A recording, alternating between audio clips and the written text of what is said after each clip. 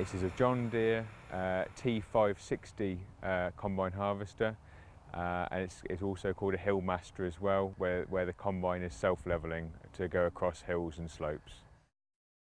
This is sitting around about in the middle of the range of combines that we offer.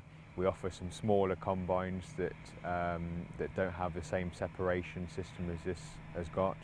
And then we also offer some much larger combines for large-scale arable farmers that are called rotary combines, and they have a very large output and can harvest over 100 acres a day.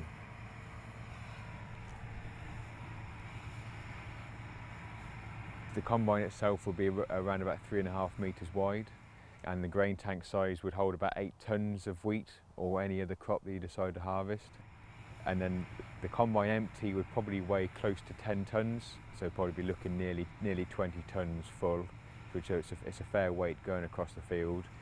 The header on this combine is a 22-foot cut, so we're taking just over 6 meters at a time. And the fuel tank is roughly around about 800 to 900 liters, so hopefully it's enough for a good working day.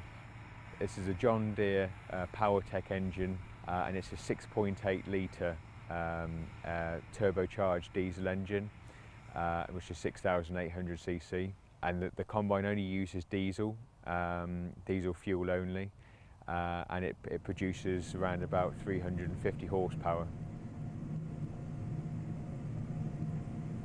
It has a top speed of 20 miles an hour for going down the road. This transmission that we've got on the combine, it allows a fuel-saving mode to drop the engine revs right down, so that it's again saving the farmer money when he's transporting the combine along the road.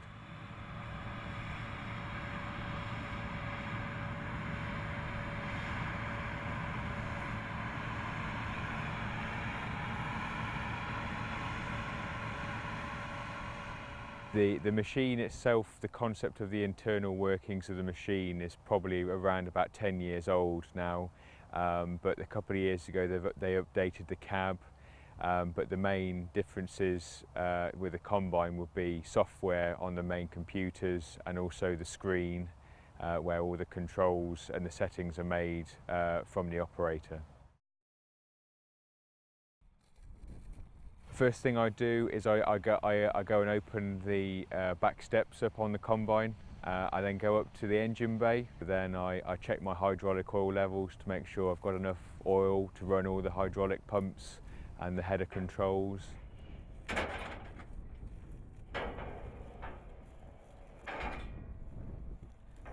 After then I would then go to my engine air filter. And I clean the air filter out to make sure there's no dust and debris, and that the engine can get as much air into it as possible for the horsepower requirement. Then I'm pretty much ready to go combining. Get into the cab. I'd have a check of the windows and just see if my vision is fine. And if not, I would spend about 5 or 10 minutes just cleaning the windows, because they do get very dusty every day. And just also do a visual walk around just to make sure that the combine looks fine and there's no pieces of metal hanging off of it or anything that's been broken. I would start the combine up first, and then depending on the crop that I'm going into, for instance, this field of winter wheat, I can change the settings from the driver's seat in the cab.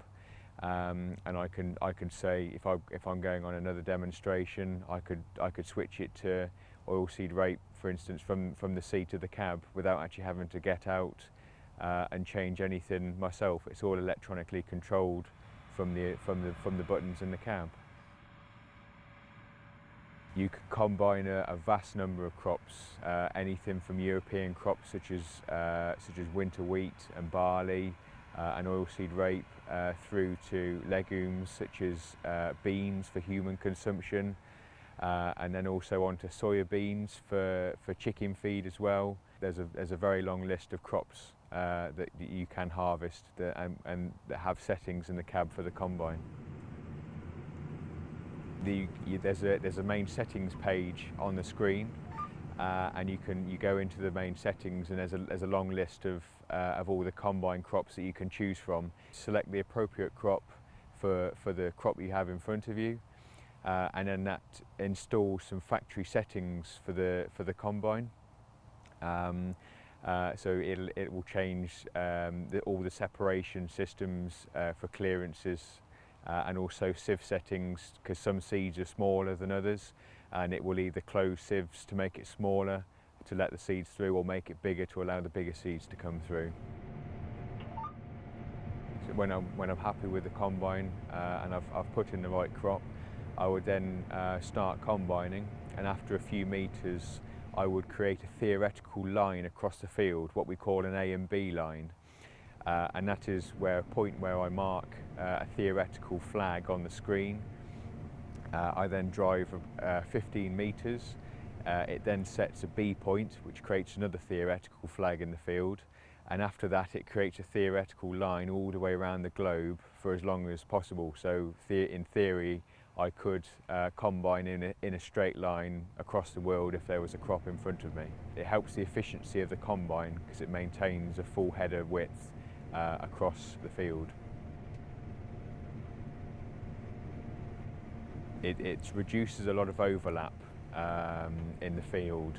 An overlap is where we're using the header wider than the crop, so we're not taking a full header width. That's what contributes to more fuel use, because you're obviously taking a longer time to cut a shorter width of crop. So it just helps to keep a full width, and you can also finish the fields a lot quicker and a lot more efficiently.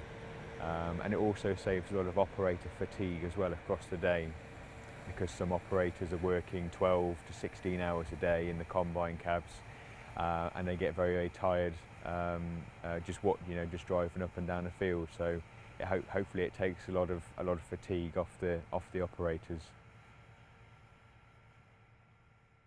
Combines have come a long way over the last sort of 50 years.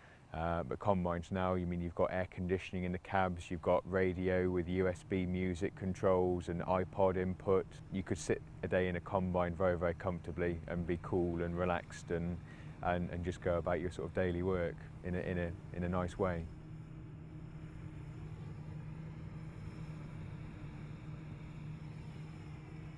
The yellow dome that you'll see on the roof picks up what we call the GLONASS satellites, which is a Russian-based satellite that sits more in the northern hemisphere, and it also picks up the American GPS satellites. The satellite picks up the position of the combine. The satellites then relay that data to a tracking place that's located on the Earth. A correction signal is then sent from the tracking building to back up to the satellites, and then the satellite then relays that back down to the combine, and the combine is then able to correct itself and steer in a straight line.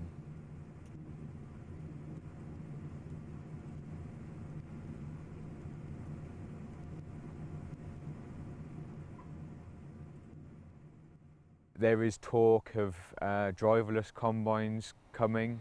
The combines can drive themselves as such, with the operator just sitting there, and that would then work on the losses that you set up in the combine, what your acceptable losses coming out of the cab, and the combine can then adjust its speed to help with those losses and get every bit of grain in the tank that the farmer wants to harvest.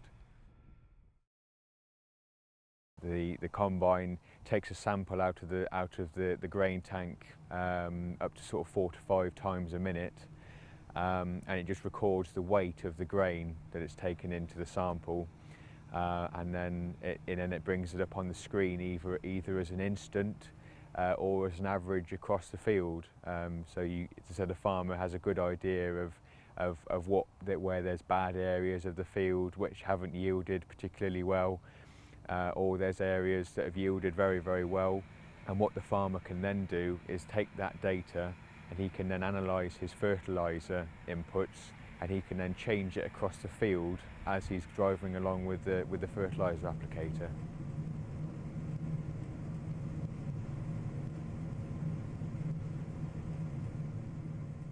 The combine has what we call remote display access.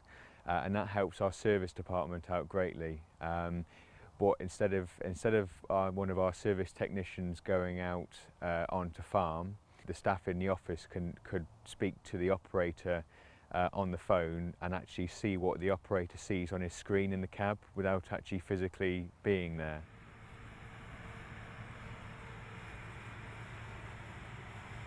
This field has been chopped, so all the straw that isn't wanted by the farmer is then chopped up into very small pieces and is then left on the surface to be able to be incorporated by the cultivations and the ploughs, and also it brings fertiliser as well because of the breaking down of the crop residue back into the ground.